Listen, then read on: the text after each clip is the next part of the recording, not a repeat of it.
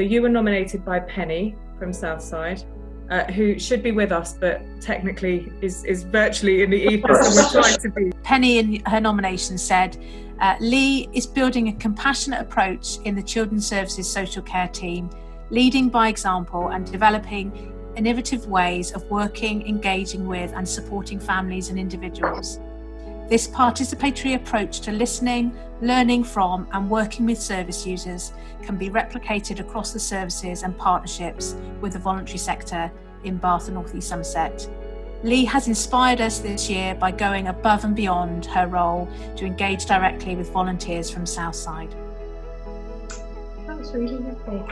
We wanted to say congratulations and that we wanted to give you formally to recognise you as our Employee of the Year for last year. Leigh, congratulations, Employee of the Year. Well, thank you. That was natural and spontaneous, wasn't it?